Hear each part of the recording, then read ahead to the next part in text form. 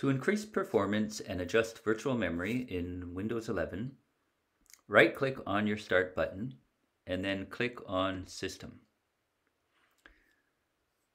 Now, if you're not on the About page of System already, which it may default to, but it may not, just make sure you click on System at the top and then click on About at the bottom. All right, and then here we have related links. We're going to click on Advanced System Settings. And on the Advanced tab under System Properties, we have the Performance area. Here we're going to click on Settings. So by default, we get this kind of setup. Let Windows choose what's best for my computer. And there's a bunch of animations and extended visual features that essentially take up processing from your CPU and your graphics card, right? So the first step you may want to do is click on Adjust for Best Performance, which simply turns all these things off. Now there are some that are useful and you probably want to keep. One of them I find is use drop shadows for icon labels on the desktop. Depending on your background color or picture, it'll just make visibility a lot better.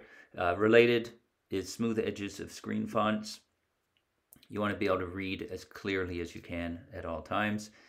And a third is show thumbnails instead of icons. So if you're looking in, your photos folder and you want to see the thumbnails of your pictures instead of just an icon that says it's a picture, then you want to select that. Other than those, I think everything else is good to leave turned off. But of course, read through them, and anything that you want to keep, check it off.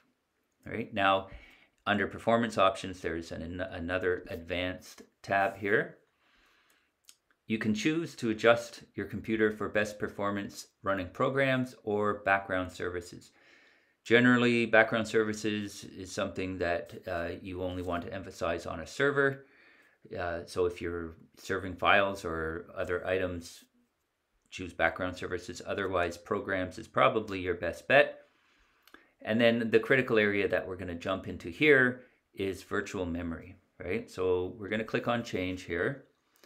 And right now, it's set to automatically manage paging files.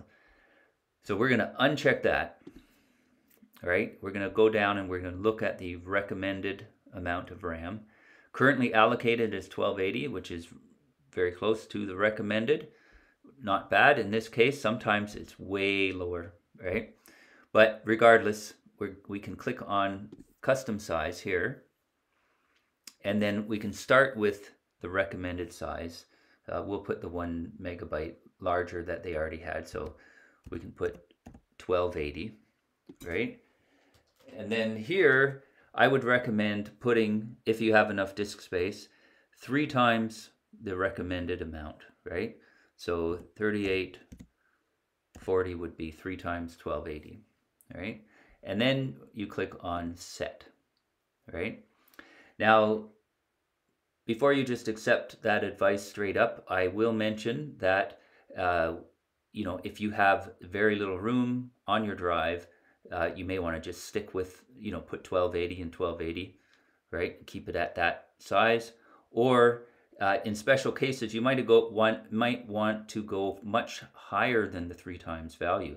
I've rarely seen instances where that would be necessary, but I did personally have an instance where I was using animation software and I had to go 6 times larger.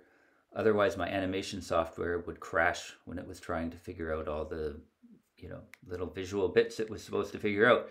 So you might need to play with this in your own particular situation to see, what works best for you. But assuming that this advice, the general advice, is fine, we can then click on OK. And then it's going to remind you that the changes you have made require you to restart your computer before they can take effect.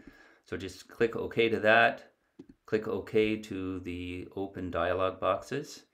And then go ahead and click Restart Now if you're ready to do so. Otherwise, if you have files open, etc., it's safe to just continue working and restart after you're done and all your files are saved.